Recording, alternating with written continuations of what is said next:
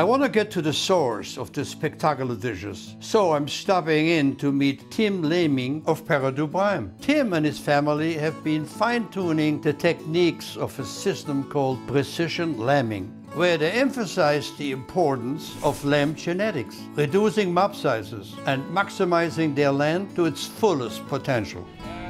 Australia in particular, it's fantastic for raising livestock. We're very reliable on our growing season. We've got pretty reliable rainfall. It's not that harsh. We can actually still have our lambs reproduce in a winter because we've got a landscape that offers that natural protection. We care for our animals. We want them to be healthy. We've moved our breeding systems away from needing to mules, needing to use any chemicals on there to reduce fly strike. We started to introduce human-grade pain relief with our livestock. Having them fit and healthy, it's a win-win for production and it's a win-win for animal welfare and animal well-being. Chef Walter, welcome to Peridou Prime. 10,000 miles I come just to meet you. Yeah, sure you did. I'm speechless around here. It's like so beautiful, and I've been anticipating coming to Australia because I have used your lamb for a long time. And lamb is one of my favorite out of all the meats, believe it or not. It's a great meat. It's a versatile meat, as you know, Chef. We're really proud of it as a nation.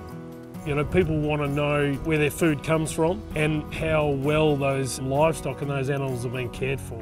So both of those things are dear to our hearts as Australian farmers, that we want to supply a quality product that is being cared for, but also in an environment that we're enhancing and making better than it was in a previous generation.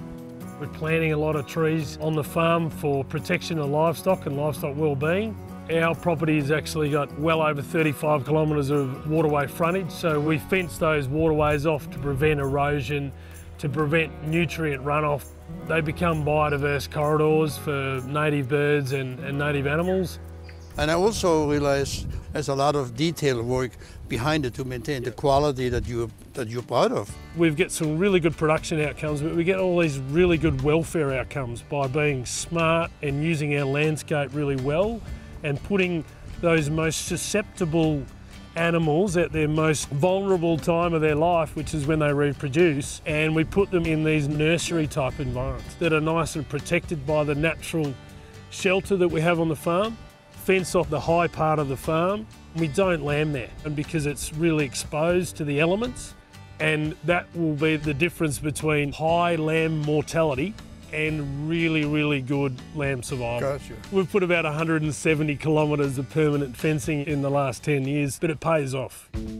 On the farm, you can get mismothering, and that's where the ewe takes the wrong lamb. So we've made a concerted effort in reducing mob size, and our lambing ewes lamb in mobs of 50 in a mob or less, as opposed to a lot of other farms might have 200 in a mob. If we have less ewes in a mob, there is less chance of that mismothering occurring. We'll get 10 or 15% better lamb survival.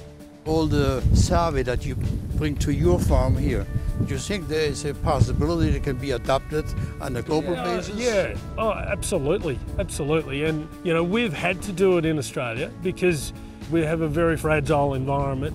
We've got a great ability, I think, in Australian agriculture to share with other countries in the world, and that continuous improvement is important for the land that we manage, but also the meat eating quality. The one thing that I know is that the Australian lamb always had a distinguished, unique flavor. Yep. You really can tell. You don't have to be a chef like me in cooking lamb for 4 or 5 decades, for a long time, in many variations and many recipes. And the commitment that you have shown, the passion, which is behind, because obviously there's a lot of love.